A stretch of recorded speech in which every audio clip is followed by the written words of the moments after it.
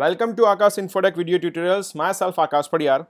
આ વિડીયોની અંદર iOSમાં સિમ્પલ એડિશન કેવી રીતે કરવું એ જોઈશું. તો સ્ટાર્ટ કરીએ ક્રિએટ ન્યૂ એક્સકોડ પ્રોજેક્ટ, જેની અંદર હું પહેલાં સિલેક્ટ કરીશ single view application and two variable sum demo and click on next button, save on desktop and click on create button અને સ્ટાર્ટ કરીએ main story board. Main story બોર્ડની અંદર simulator device જે છે 6S ડિઝાઇનિંગ રાખ્યું છે અહીંયા મેં. અને ડિઝાઇનિંગ કરવા પહેલાં આપણે જે કંટ્રોલ્સ જે છે કે જેની અંદર આપણે એક ટેક્સ્ટ ફિલ્ડ જે છે એ કંટ્રોલ લઈશું. બે ટેક્સ્ટ ફિલ્ડ જોઈશે, 1 and 2. એન્ડ નેક્સ્ટ એક બટનની રિક્વાયરમેન્ટ છે, તો એક બટન અને લેબલ. એક લેબલ લઈશું જે જસ્ટ ડિઝાઇનિંગ પોઈન્ટ ઓફ વ્યૂથી રાખીશું અને બીજું જે છે જેનો આપણે સમ બતાવવાનો છે. ઓકે, સો હવે આપણે ડિઝાઇનિંગ કરીએ કે આ લેબલ જે છે simple variable sum demo and enter. અને હું બેકગ્રાઉન્ડ કલર આપીશ. તો અહીંયા પ્રોપર્ટીઝ છે લેબલની, જેમાં બેકગ્રાઉન્ડ કલર હું સિલેક્ટ કરીશ યલો અને એની જે વિડ્થ ઇન્ક્રીઝ કરીને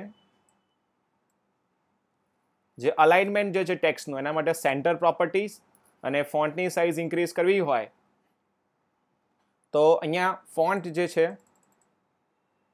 પ્લસ એની અંદર બોલ્ડ અને ડન. હવે આ બે ટેક્સ્ટ બોક્સ છે તો એની અંદર એની થોડીક વિડ્થ ટેક્સ્ટ ફિલ્ડ જે છે એની વિડ્થ હું ઇન્ક્રીઝ કરીશ એન્ડ અગેન લેબલ અને બટન. બટનનું નામ આપીશ ક્લિક મી એન્ડ બટનના પણ ફોન્ટ ઇન્ક્રીઝ કરીશ અહીંયા 15, 17, 18, 19, 20 એન્ડ જે ટેક્સ્ટ છે એમાં હું સિલેક્ટ કરીશ બોલ્ડ. ઓકે, અને ટેક્સ્ટ ફિલ્ડ જે છે જેની અંદર હું પહેલાં પ્લેસ હોલ્ડર મૂકીશ કે ભાઈ એન્ટર નંબર 1, બીજા ટેક્સ્ટ ફિલ્ડ માટે એન્ટર નંબર 2. અને આ જે લેબલ જે છે એને પણ આપણે થોડીક પ્રોપર્ટી ચેન્જ કરીએ. તો centre alignment, any width and થોડીક હાઇટ. ઓકે, સો ફોન્ટ સાઇઝ ઇન્ક્રીઝ કરી દઈએ. અને આ ડિઝાઇનિંગ જે છે એને સિમ્યુલેટર જે છે 6S જે સિલેક્ટ કરીશ અને ક્લિક ઓન રન બટન.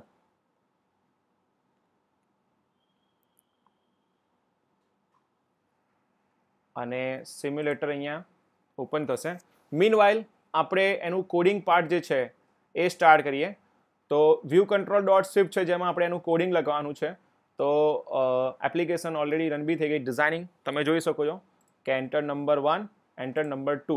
પણ મારે અહીંયા એવું કરવું છે કે આ કીબોર્ડ જે છે એ ટેક્સ્ટની અંદર ખાલી જસ્ટ નંબર જ આવવા જોઈએ. તો ટેક્સ્ટ ફિલ્ડ જે છે તમે સિલેક્ટ કરો અને કીબોર્ડ ટાઈપ જેમાં number pad પંચ્યુએશન, number pad, font pad પણ નંબર પેડ અને અહીંયા પણ keyboard type number pad. Again run this program.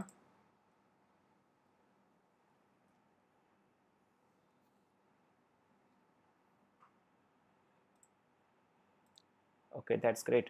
અને આ જે લેબલ જે છે એ મારે હાઈડ કરી દેવું છે, મતલબ જ્યારે તમે ક્લિક મી પર ક્લિક કરો ત્યારે જ આવવું જોઈએ. તો એના માટે આપણે કોડિંગ સ્ટાર્ટ કરીશું. તો અહીંયા વેન ડાયાગ્રામ પર ક્લિક કરી આસિસ્ટન્ટ એડિટર, જેને પહેલાં આઈબી આઉટલેટ જે છે એ ક્રિએટ કરવા પડશે. અથવા આ લેબલ જે છે એને બી આપણે આઈબી આઉટલેટ ક્રિએટ કરીએ. તો first IB outlet my label and connect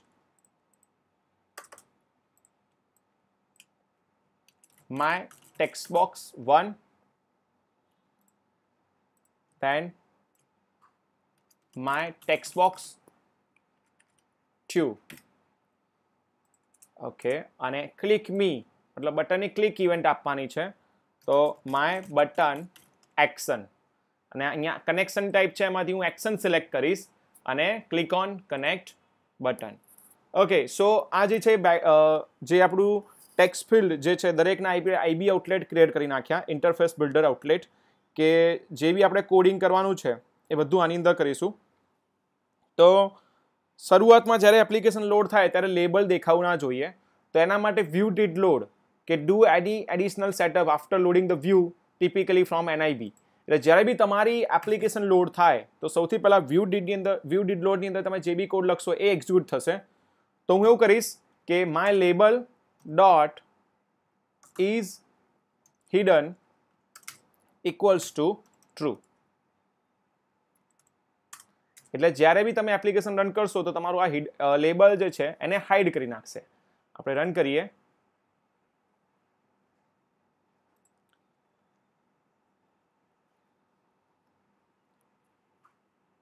તો તમે જોઈ શકો કે લેબલ જે હતું પહેલાં, હવે અત્યારે એ વિઝિબલ નથી. અને બીજું જે છે કે આપણે બે વેરિયેબલ લઈશું. તો વેરિયેબલ લેવા હોય તો એને આપણે એક્શનની અંદર લેવા પડશે. વેરિયેબલ ક્રિએટ કરવા માટે var a ઇક્વલ્સ ટુ, હવે જે ડેટા તમને ટેક્સ્ટ બોક્સમાંથી મળે છે એ સ્ટ્રિંગ હશે, તો એને આપણે ડબલ અને my textbox1 dot text and again where b equals to double control X and v. અહીંયા લખીશ my textbox2 dot text. Okay, હવે અહીંયા એક એરર આવે છે કે તમારે અહીંયા વ્રેપ કરવું પડશે, કે જ્યારે બી તમે કોઈ ટેક્સ્ટ ફિલ્ડની વેલ્યુ લેતા હોય તો એના માટે તમારે અહીંયા વ્રેપ કરવું પડશે કન્ટેન્ટને, જે બી તમે વેલ્યુ લેતા હશો. તો એના માટે અહીંયાથી ક્લિક કરશો ફિક્સ ઇટ, તો ઓટોમેટિકલી પાછળ એક્સટેન્ડેડ સેન્ટેન્સ એડ કરી દેશે. એન્ડ બીજું કે અહીંયા તમને એક વોર્નિંગ પણ આવે છે કે આની વેલ્યુ ચેન્જ થવાની નથી, તો તમે એની જગ્યાએ લેટ જે છે એ યુઝ કરો. તો લેટ. હવે આ બંને વેલ્યુ જે છે, બંને વેરિયેબલ ક્રિએટ થઈ ગયા, અને આ બંને જે વેરિયેબલ છે આપણે એની એક્શનની અંદર જે બી સમ પરફોર્મ કરવાનો છે, તો સમ પરફોર્મ કરવો હોય તો એના માટે આપણે ડિરેક્ટલી એક વેરિયેબલ લઈએ નવો, let see equals to double, અને એની અંદર a wrap then plus b, અને એની વેલ્યુ પ્રિન્ટ કરવી હોય તો my label dot text equals to answer, કાં તો તમે એવું લખી કરો છો સમ ઇઝ, અને તમારો જે વેરિયેબલ જે છે એની વેલ્યુ બતાવી હોય તેના માટે વેરિયેબલ નામ, એક્સ્ટ્રા સ્પેસ છે, એન્ડ અગેન અહીંયા પણ સ્પેસ છોડવી પડશે. And now run this programme. will succeed.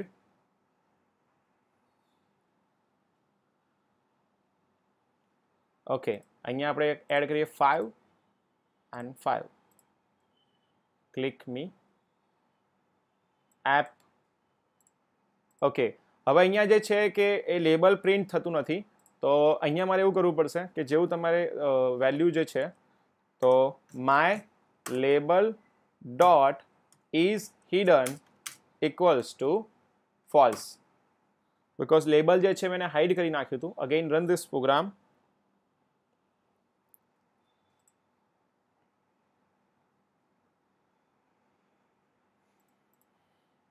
Five again 5, sum is 10. પણ તમે ડિરેક્ટલી અગર આ વેલ્યુ ઇન્સર્ટ નથી કરતા અને ક્લિક મી પર ક્લિક કરશો તો એપ ક્રેશ થઈ જશે.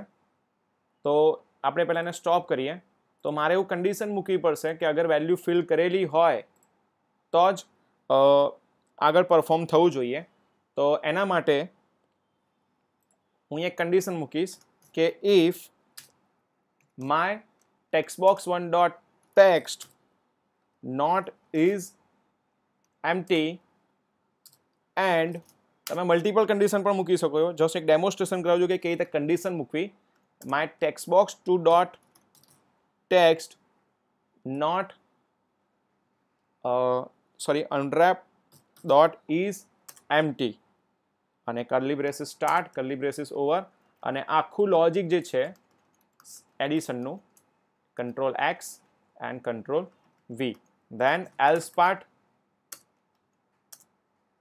એની અંદર આપણે લેબલની અંદર આપી દઈએ માય લેબલ ડોટ ટેક્સ્ટ અને મેસેજ પાસ કરીશું એન્ટર વેલ્યુ. ઓકે, અને તમારે અગર લેબલનો કલર ચેન્જ કરવો હોય તો, અને લેબલને આપણે અહીંયા વ્યૂ પણ કરવું પડશે, તો my label dot is hidden equals to false. અને લેબલનો કલર ચેન્જ કરવો હોય તો my label dot text colour equals to, એના માટે તમારે યુઆઈ કલર જે છે યુઝ કરવું પડશે, UI colour dot red. And now run this programme.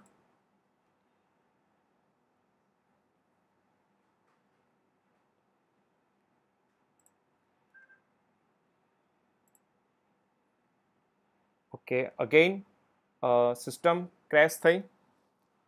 તો જે મેં અહીંયા વેલ્યુ મૂકી હતી my text box one dot text not equal wrap dot is empty and my text box one dot text dot not is empty.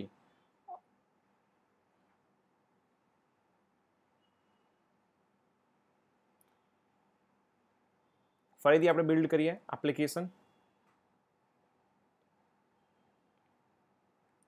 And again test કરીએ is empty.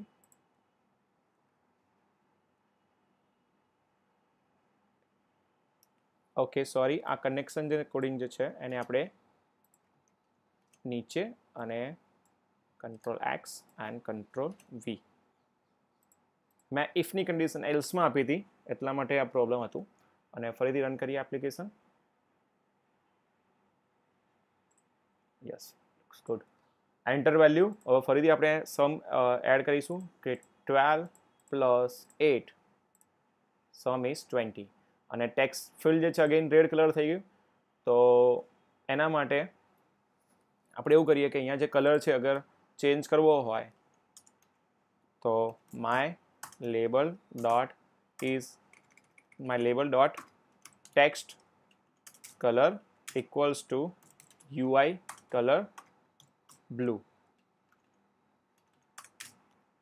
Now run this program.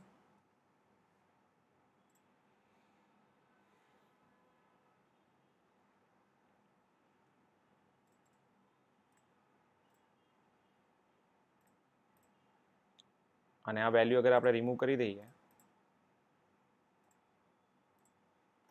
Okay, સો આ એક પ્રોગ્રામની અંદર જેને આપણે એકવાર ફરીથી revise કરી લઈએ કે બે ટેક્સ્ટ ફિલ્ડ લીધી, ટેક્સ્ટ ફિલ્ડની અંદર પ્લેસ હોલ્ડર મૂક્યા, ધેન ક્લિક મી બટન અને લેબલ. આ લેબલ જસ્ટ ડિઝાઇનિંગ માટે હતું.